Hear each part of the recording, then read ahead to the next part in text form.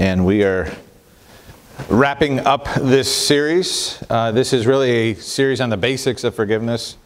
And so I've made that hopefully clear along the way, that, and we'll mention it in this message again, but these are the basic principles. We covered I think most of the basic foundational facts, the primary principles of what forgiveness is and what it's based upon. And then our job is to apply that in our understanding and apply it in life as we interact with one another.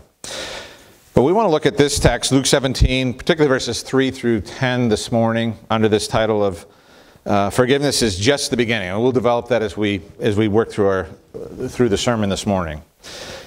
I would imagine all of us have encountered along the way, as we travel on the roads and so on, warning signs, traffic signals and such, that alert us to road hazards or danger ahead, that kind of thing. You know, it might be a sign that says bridge out ahead. That would be one that you probably want to keep an eye on. Slippery when wet, or, bridge freezes before road surface, that kind of stuff. The one I'm kind of using today probably the most is as you're traveling along a highway. Could be a 2-lane, it could be a 4-lane interstate. And the simplest version is just that yellow sign with a little bit of a bend, a little bit of a curve, and it means, hey, there's a curve coming up ahead, all right? And, some of them, as it gets a little more serious, you might be on the interstate doing 65 if you're keeping the speed limit. And the sign says curve ahead, and it'll give you a suggested, hey, this is a 55-mile-an-hour curve. Interstates, you try not to have too many of them, but there are places where that happens. And if it's a little more serious, 65-mile-an-hour speed limit, but it says curve ahead, and it's 45-mile-an-hour suggested. Well, it must be a little sharper curve. In fact, there are a few that I have come across. You probably know some that I don't. I'm sure you do. But there are actually places where, even on the interstates, there are really sharp curves. There's one in Cleveland. If you've been out I-90, you're shaking yes. Right in downtown, I believe it's called Dead Man's Curve. I think some people died there back in the 70s. But it is on Interstate 90, right in town, 6 lanes wide, I think, if I remember correctly. And it actually is nearly a 90-degree turn right on the interstate. And so there's one. I think the one in Binghamton has a name. I've heard Dead Man's Curve. They're on 81 online. I hadn't heard this one before. It's called Kamikaze Curve. All right, Kamikaze Curve. That must be, yeah, we got some locals. All right. Anyways. And if you get really serious about it, there's signs that would indicate, there's one thing if there's a little curve, and then there's quite a sharp curve. And then if you've been traveling, usually like in mountain roads, you have the one where the sign goes like that. And so, we can call them hairpin curves in the mountains. And I remember traveling in Israel, and Gail's going to be, I don't know if you'll be on these roads, but there are a few places where you're going in November, you said, right? Yeah, so she'll be over in Israel in November. There are some places in the mountains. I think the one I'm thinking of is up in Galilee, Golan Heights area, where there are a series of hairpin turns. Maybe you remember this too, Rich. I don't remember. But actually, the roads are so curvy there, by the way. They do a lot of tourism. And the buses actually, they intentionally narrow the wheelbases so that they can make sharper turns. And on one of those, I remember going, and you're looking out the passenger. Normally you look through the front window to see the road. But on several of these turns, you're looking out the side window, and you're like, we're going down there in a minute. The road's going down there. And what we have in this text is actually a road sign, a warning sign that something challenging is coming. And so there's a message, there's instruction from our Savior to the disciples, and hence to us by extension, that comes with a warning sign. There's a sharp curve ahead in this text. Not a curve as in you won't get this, you don't understand. It's not hard to understand, but it is hard to do. And you'll see the disciples' reaction to that. And in fact, the text, in just a moment, we'll jump in here, the text will bring us to a second curve. We go from a sharp curve to a hairpin curve in the text. So let's develop that. We want to be challenged by the text here and understand that what it's leading to is forgiveness. We need to practice forgiveness. And you'll see the disciples raise questions. What about this? What about that? And God says, Jesus says, No, you need to forgive one another. And so let's jump in here. The warning sign is found in verse 3. There's a warning sign to indicate a challenging command in verse 3. And the text says, pay attention to yourselves. The King James, take heed to yourselves. There's the warning sign. Most of the time, it is infrequent when Jesus would preface his instructions with, watch out. This is a warning that I'm going to teach you something that you will balk at. I'm going to instruct you on something that you're going to consider dangerous travel. It's going to be hard to do. And so it opens there in verse 3, pay attention to yourselves, be on guard, watch out. And here is the command in verse 3, the command, and it fits into our series. That's why we're in this text. The challenging command, part 1, is found in verse 3, and let me read it for you here. Pay attention to yourselves. If your brother sins, rebuke him, and if he repents, forgive him. All right, so that's the first part of this curve. That's the first part of this warning sign, the instructions, the command that he is giving. And this is laid out in the sense of this is it's not just informational, this is command. Jesus is telling his disciples, this is what you are to do. That's through the whole text here. But it's actually in an imperative form, a command form. Here's what you do. If your brother sins, and that's worded in such a way, indicates that's very possible. And we know that because we know our brothers and they tend to sin, don't they? By the way, they know us and they know that we tend to stumble and sin too. And so if your brother sins, if there's a problem, if offenses arise, if problems occur, if your brother sins, first part of the challenging command is rebuke him. Rebuke him. I won't do an official or an unofficial survey by show of hands this morning, but how many of you just enjoy going and confronting people? I'm a pastor and I don't like it either. It's not fun to confront people. And I'm using that as a broad word because there are confrontations and there are confrontations, right? There are confrontations as in you have a chat with somebody, and there are confrontations where you go up and yell at them. That's actually not what's happening here. But it does say rebuke him. If your brother sins against you, if there's a sin issue, you need to find out what's going on. The word here is rebuke. This is a particular form of the word rebuke that is a little bit more gentle. There's another word that's more strongly worded, but this word indicates a confrontation in the broad sense of we need to talk, what's going on, this is what I saw, here's what's happening. And so there's a rebuke. That's the first part of this that's challenging is when we see trouble in somebody's life, when they have sinned against us, we are supposed to go to them and say, hey, what's going on? This is what happened. This is what I know. This is what I perceived. We need to talk this over and get this straightened out. And that's hard, isn't it? Most of us, again, I won't ask you to raise hands because I'd probably have to put mine up. How many of you would rather ignore a problem? A lot of us would rather do that. Just let it go, But that is not the command. That's what I mean by a warning sign. The warning sign is, guess what? First command, if your brother sins, you need to deal with it. And the word here is rebuke. And this passage is given to the disciples. It's given to the one against whom the sin has been committed. And it is their responsibility, meaning it is yours and mine, when we are offended, when we are sinned against, it is our responsibility to go to the other person and rebuke them, to deal with it, to begin the process of getting things right. And you might say, well, Pastor, that's not fair. If the idiot brother, if he sinned against me, why can't he come to me? Well, that's other passages. That's like Matthew 6. If you're at the altar and you realize you've offended someone, you have something against the brother, leave your gift at the altar and you go take care of it. That's a different passage. That's not this passage. This passage is, if a brother sins against you, you go and deal with it. You go and talk to him. You rebuke him. The next step of this first command is, if your brother sins, rebuke him. Ask questions, find out what's going on, but rebuke him. And if he repents, if he acknowledges, if he's ready to get this ready, what do you do? Well, this is our whole series, isn't it? Forgive. You say, okay, I forgive. And all the things that go with it. We'll review that in a moment. But all the things that go with forgive, to cancel the debt, to let go of the obligation and restore, work towards restoration. If he repents, then you forgive.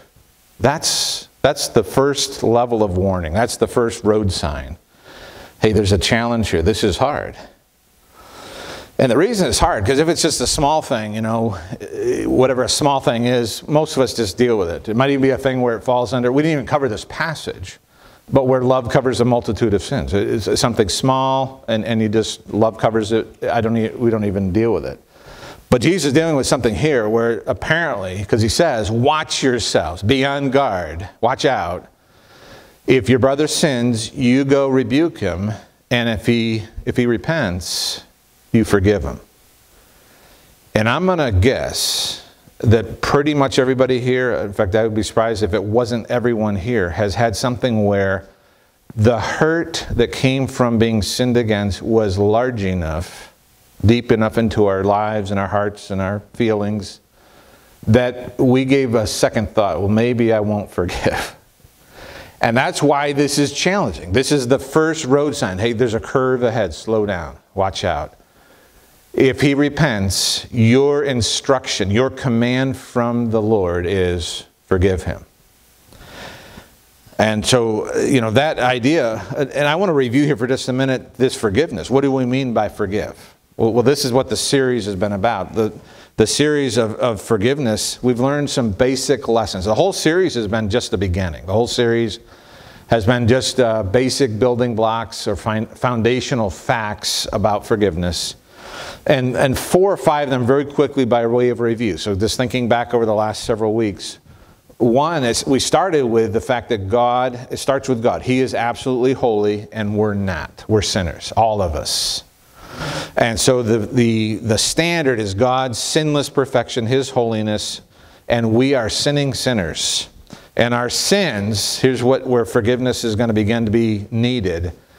When we sin, we incur an unpayable debt. We cannot get it right. That's beyond our capacity. We have an obligation. We have a debt. We have something we owe to God beyond our ability to pay. And that's where forgiveness is a necessity. Forgiveness is God's process, God's planned operation by which a sinner can be taken care of. He can be forgiven. He can be pardoned. And so we talked about that. Forgiveness is when God meets that obligation. Because he's holy, because his law is perfect and righteous, when we sin, we have a legal obligation. We have a sin debt. And God, even though he is merciful and loving, his holiness does not allow him to just look the other way. You can't just sweep it under the carpet.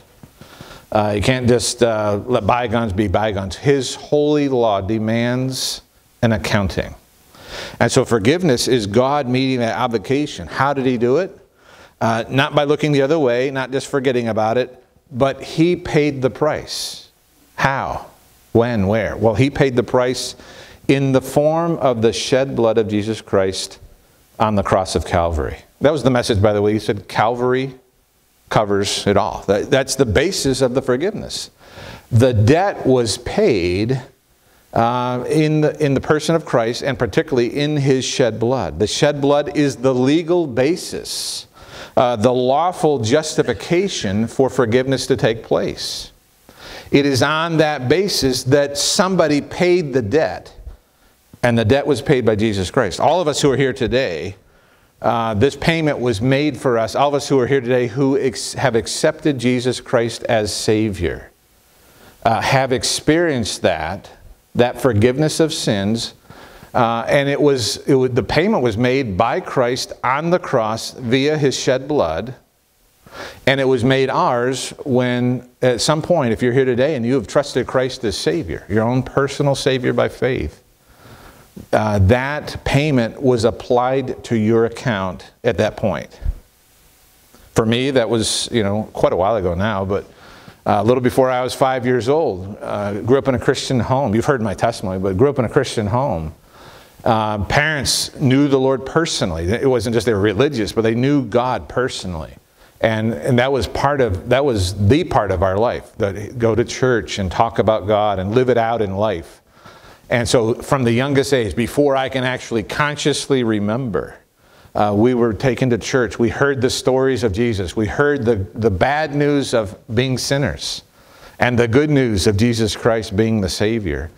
And so for me, at a pretty early age, a little before I was 5 years old, one night my mom, the Lord got a hold of my heart, and through my mom's testimony and witness, I came to trust in Christ. God opened my eyes. And it was at that time, I didn't understand all of it. I hadn't read the whole Bible at that point. But I understood I was a sinner and I needed forgiveness. And it was at that point that I experienced the forgiveness of God because of Jesus' shed blood. And so we call that being born again. We call that being justified. Paul kind of favors that term. We call it the new birth, but it is being born again into the family of God. And that's when that payment was made and applied to me. I trust you have a testimony, something like that. Your dates might be different. The particular circumstances may be different. But there's only one way to come to God, and that's through Jesus Christ and His shed blood. In any event, when God forgives us, this forgiveness, there's another part of this quick review, which is the part I'm describing right now is the legal forgiveness. That is in God's courtroom. God as the righteous judge of all the earth. And when someone comes to faith in Jesus Christ and receives by faith the shed blood of Christ on their behalf, they are saved, they are born again, they're justified, they are forgiven by God once for all, permanently. Sometimes we call that eternal security. Sometimes we call it once saved, always saved. I quite often just like to call it eternal life. You know, if we're born again, we have eternal life, and that means it's eternal. And by the way, sometimes questions come up, but we make the statement, once we're saved, we are always saved, and we are always forgiven in that legal sense. That will never change.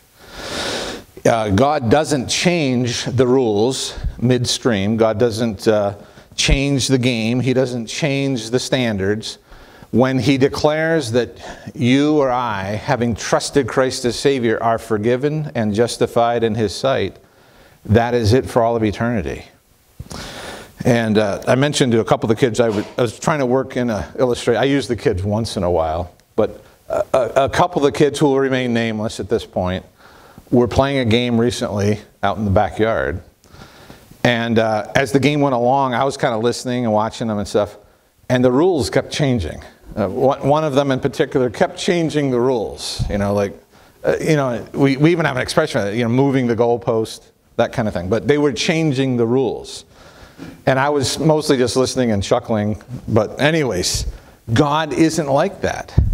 He has a holy standard. It is based upon His unchanging holy nature. And when He says, I declare you justified, I declare you righteous in my sight, forgiven because of Jesus' blood, that will never change. That is permanent. God doesn't change His mind, doesn't go back on His word. There's a second aspect of this, not just the legal side in God's courtroom, but quite a bit of the time, the last few weeks that we've been talking about forgiveness, is the family side, the fellowship side. And I actually, in my mind, quite often in different passages, like to picture God, as it were, kind of anthropomorphism, a picture of God, humanly speaking. He is the righteous judge, but He, being my Father, He comes into the house and He takes off the black judge's robe and He hangs it on the peg on the wall, and He sets the gavel over there. He's not dealing with that at the moment. I've already been forgiven legally. I'm in His family. But He now has to deal with me as His child. And I stumble, I sin, I fail, and I need that cleansing forgiveness, that restorative forgiveness, that fellowship forgiveness. And that is the one we're dealing with here more, that is extended, and not just between us and God daily in a fellowship sense, but between brothers and sisters. And if it helps you to think of that, fellowship or family, it's actually like being around the table. Again, I won't ask for a show of hands, but this would be true of most families. Have you ever had a day where things didn't go well and the family is not getting along, and then you sit down for dinner and it's a lot quieter dinner than normal because nobody's ready to talk? But when forgiveness has been extended and when the fellowship is close, what's dinner like? Well, I hope you've experienced this in your family. Dinner is fun. The food's good too, but the being together as a family. By the way, that's when we have communion. That is table fellowship. We want to be close to God. Forgiven with God on a daily basis, this fellowship, restorative forgiveness. And so that's what we've looked at. The legal justification or the legal forgiveness and the family forgiveness. But we want to get back into the text because all those are just basically basics of forgiveness. We haven't dealt with complicating factors, consequences. There are those. We'll have to deal with that another time. But these basic principles are going to be true even when life is complicated.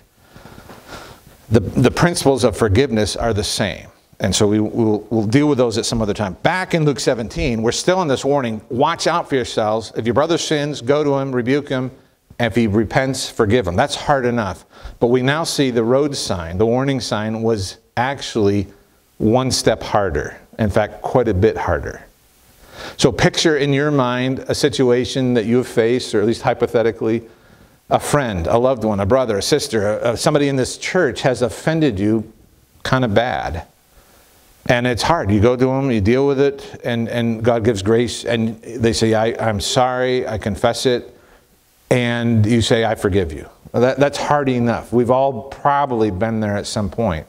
But look at verse number 4 in light of that. The warning sign, watch out. Verse 4 goes on, and if he sins against you, what? 7 times. And some of you probably say, Pastor, you don't know my brother. 7's on the low side. But this is 7 times in the day. It's like this is a daily occurrence, 7 times per day. And just a side note, I'm not sure, I don't think you're going to keep a clicker, and when you hit 8, we're done. The 7 is probably indicative of this just keeps going. But anyways, here it is. If he sins against you 7 times in the day and turns to you 7 times saying, I repent, what do you do with 7 of them?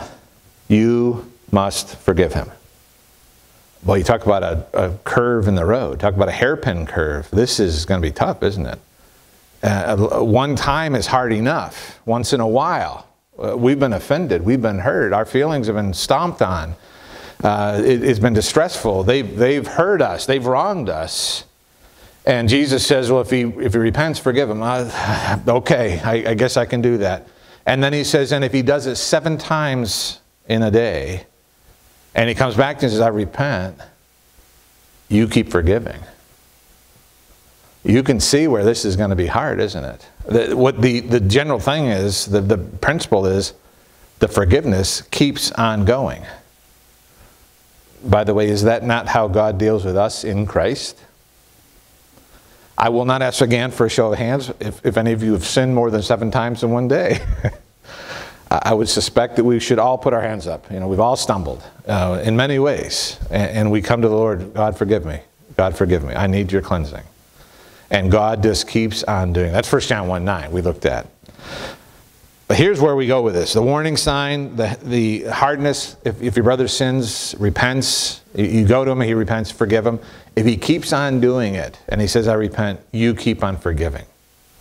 And I want to show you from this, there are three reactions from the disciples, 3 kind of road hazards, three excuses they try to make that are here in the text. And Jesus is going to nip them in the bud. He's going to say, none of these make any difference. That's what makes this a hard passage. Excuse number 1 is found in the next couple of verses, 5 and 6. Verses 5 and 6. And it essentially says, the disciples, the reaction to this instruction, forgive and keep on forgiving no matter what. Their reaction is what? This is, if you read between the lines, it is in verses 5 and 6, this is really hard, this is impossible, This is, using our analogy today, this is an impassable road. We can't travel this road. And the way they worded it is, Lord, increase our faith. And so basically what they're saying is, we probably could do this, maybe we could do this when we have more faith.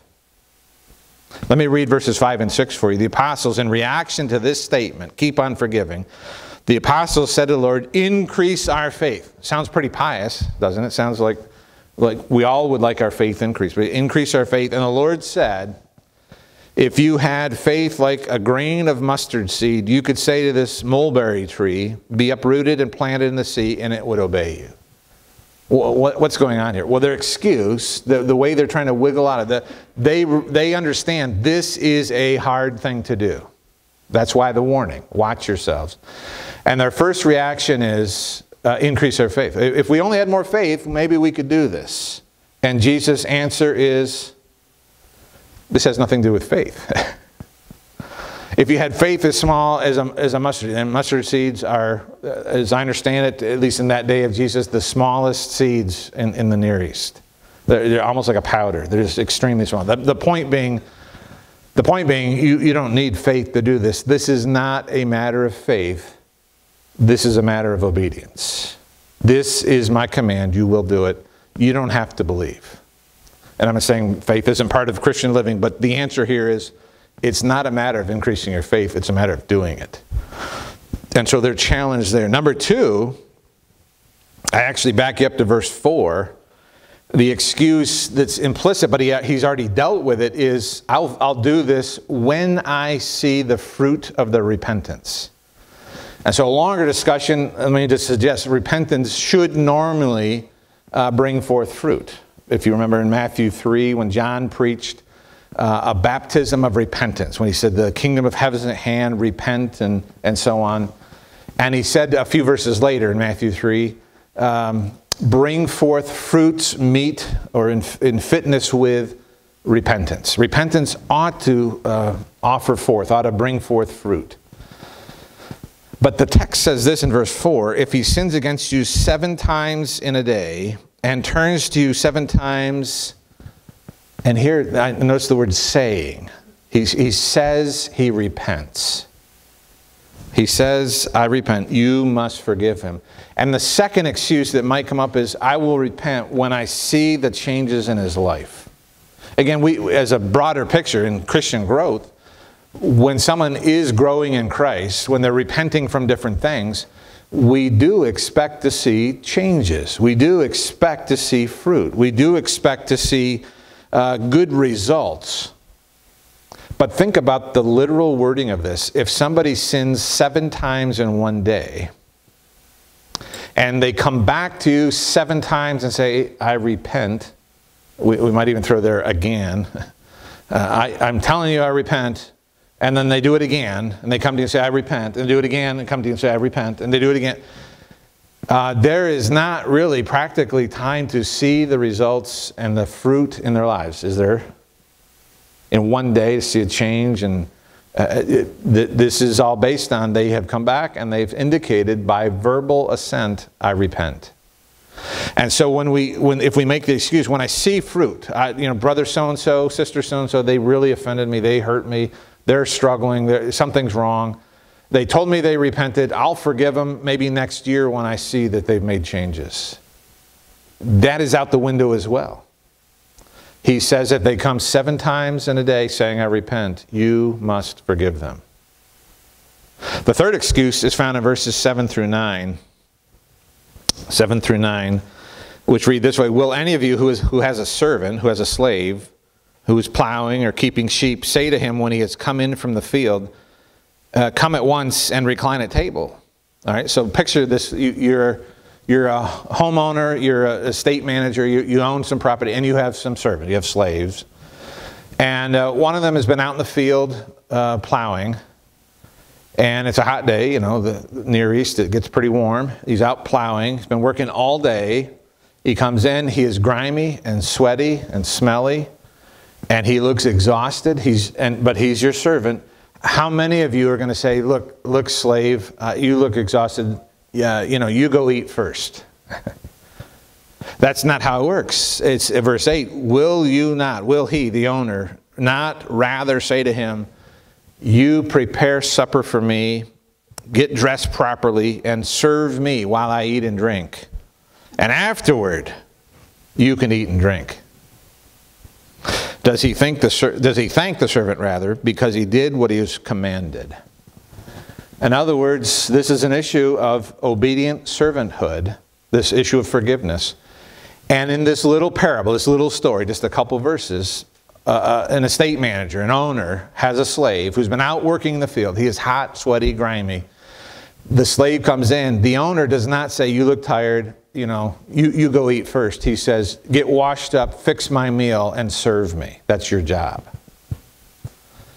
And he's not going to even necessarily thank him for it because it's his job. And so the challenge here, the wording we put, if it was excuse one, when I get more faith, I'll forgive. Number two, when I see the fruit, I'll forgive. Here it's when I feel like it, I'll forgive. And we get into a little bit of a discussion here on this one, when I feel like it. The slave does not feel like serving his master, when he's exhausted, when he's been out in the hot sun all day, when he is hungry himself and has not eaten. It is still his job to serve his master, his Lord, first. And so he is going to do that even when he doesn't feel like it. And so we sometimes have discussions like this actually from both sides of the forgiveness coin. So-and-so offended me, they sinned against me, they were in the wrong, and they said, I repent, but I don't feel like forgiving them. I don't feel like granting forgiveness. I'm still really hurt. And in fact, we take the discussion a step further. We might even say, since I don't feel like it, wouldn't it be hypocritical for me to say, I forgive you? Wouldn't that be kind of hypocritical? I don't really feel like forgiving them, but I'm going to tell them you're forgiven. And the answer, we need to review this for a minute. This is pretty significant, is forgiveness is not a feeling. One of the definitions that we worked on over these last few weeks is forgiveness. It's the canceling or the pardoning, canceling of a debt. But one of the definitions we used is forgiveness is a promise. Forgiveness is a promise to release the person from the obligation. And we're not dealing with consequences, but release the person from the obligation and to not bring it up against them again. That's what God does when He forgives us. You remember the text from the Old Testament, I've forgiven you, and your sins I will remember no more. God makes that promise. That's an example. That's the epitome of an illustration of forgiveness. And when you and I are dealing with each other and we say, I forgive you, our feelings as the forgiving agent, the one who is extending forgiveness, our feelings don't really matter. This is a matter of obedience to Christ's commands. And when we make that promise, we can do that regardless of our feelings. We can say, I recognize it's the right thing to do. I forgive you, and I will keep that promise. And so that's when I feel like forgiving is not a valid excuse. It's a misunderstanding of forgiveness. Forgiveness is not a feeling. Forgiveness is a transaction. Forgiveness is a promise. And when God forgives us, He has forgiven us. That's the other side of the coin, by the way. Sometimes we might not feel forgiven by God ourselves. We're struggling with something, and how can I keep doing this over? That's where I've tended to see it as repetitive things. How can God keep forgiving me? I don't feel forgiven. Must be I'm not. And I remind myself, I remind you, when we receive God's forgiveness, that also is not a feeling. It's not just an emotion. It is a transaction, or the word we're using here today is promise. God promises to not remember our sins any longer, not bring them up against us. And so these three excuses, when I get more faith, I can forgive. When I see the fruit in the other person's life and see the changes, when I feel like it, not valid excuses. And the point here is, it is a matter of obedience as a servant. Christ said, forgive. Christ said 7 times in a day, if it happens, and He says, I repent, you keep on forgiving. And in fact, that leads us to the conclusion here that forgiveness is just the beginning. Notice in verse 10, to close off this morning, having told this little story about the slave and the landowner, verse 10, so you also, in the same way, I'm making a point out of this story, Jesus, so you also, when you have done all that you were commanded. Well, what were they commanded? What was the command? Verses 3 and 4, forgive. When you have done all that you were commanded, here's what you can say: we are just unworthy. We're unprofitable servants. We have only done what is our duty. So when I say forgiveness is just the beginning, I mean it's just the starting point. It is just the duty of God's servants, of Christ's servants, to forgive one another. It's not, I know the challenge. I can see it in the text. That's why I call it a warning sign. It's hard to do sometimes. It's difficult to keep repeating someone, a repeat problem, a repeat offense against us. We have trouble with that. But when we get done with this text, Jesus says it's not really a matter of big faith. You don't have to have the faith of the greatest faith man in the world. You just need to obey. It's not a matter of seeing fruit in their lives today. It's a matter of forgiving today. It's not even a matter of if you feel like it. When you get around to it, when it's convenient, when you think you make sense of the whole thing, you forgive. No, your duty is to forgive. It's just the beginning. Where we want to move past by beginning, I mean, there are things beyond that. To love one another, to share in the graces of Christ, to grow in service together. That's the beyond part. But when we do forgiveness, all we're doing is obeying. And I would challenge, I would call myself and each of you to understand that this is what we need in our lives towards one another, is this forgiveness. When we have done all we're commanded, which is forgive one another, we have just done our duty. It's just the beginning. May God help us to do that. Take your hymn books. We're going to close this morning with hymn 400.